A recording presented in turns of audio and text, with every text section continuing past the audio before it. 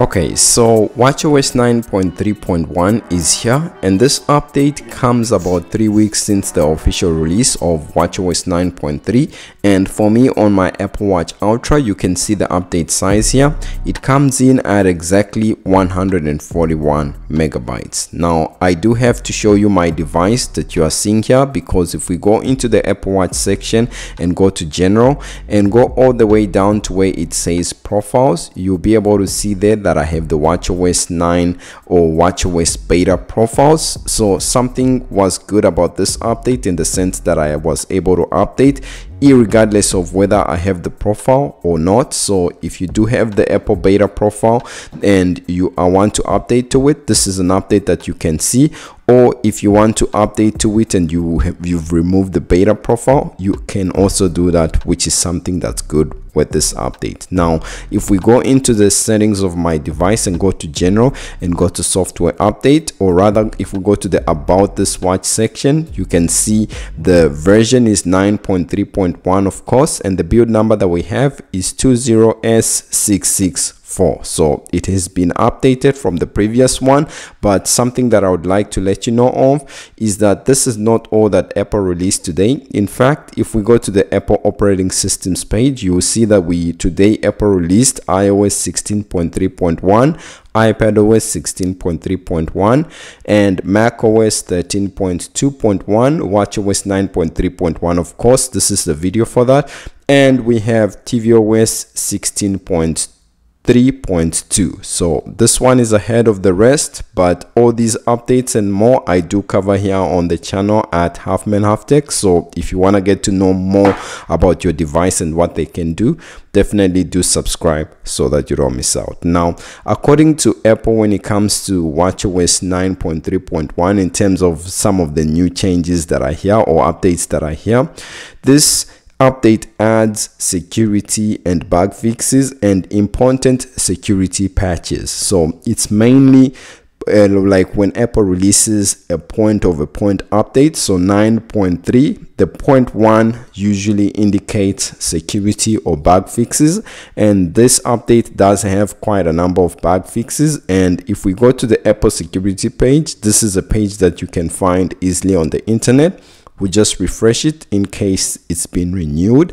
So you'll be able to see here all the security updates that have been released today, and among that you notice that we have watchOS 9.3.1. Unfortunately, I've been monitoring this page for quite some time now, and you notice that when it comes to watchOS 9.3.1, it says details available soon. So you can see it's available for the Apple Watch Series 4 and later, but unlike most of these other operating systems where you have a clickable link to be able to read and see what they patched in that operating system or that update, this one, the details are coming pretty soon. So it could be that Apple is trying to give people more room and a window to be able to update before it discloses what had been compromised. I'm guessing that it's most probably something that has to do with core services, Image.io, Canal, which is the core operating systems, and sometimes WebKit for connectivity might have been compromised, since those are the usual patches that we get when it comes to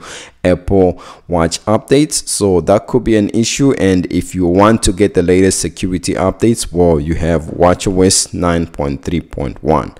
Now, also for some of the updates and some of the regions where this was an issue, mainly if you go into your settings and then you go to where it says SOS. So you notice here it says SOS. If you click there and you go all the way down, you notice there's crash detection and it says call after severe crash. I have it enabled, and if you have it enabled as well on your device and you're having this feature call multiple times even though you are not involved in a crash, some people were having this call when they were going like on a roller coaster or on some sort of a ride. So Apple has done some patches to that where this is no longer just making random calls to 911 or to emergency services. So this is something that's definitely going to help you if that was an issue.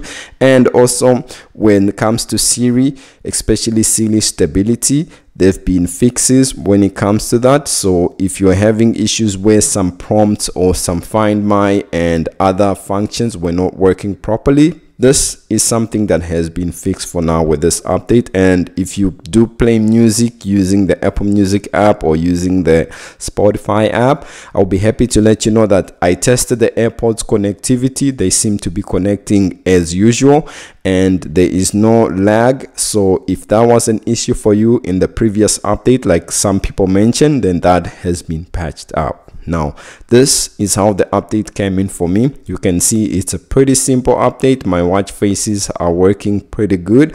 And one thing that I wanted to show you with this update, if we go to the battery section, you can see, you know, I had my watch charged up while I was researching and testing out some of the new features and changes.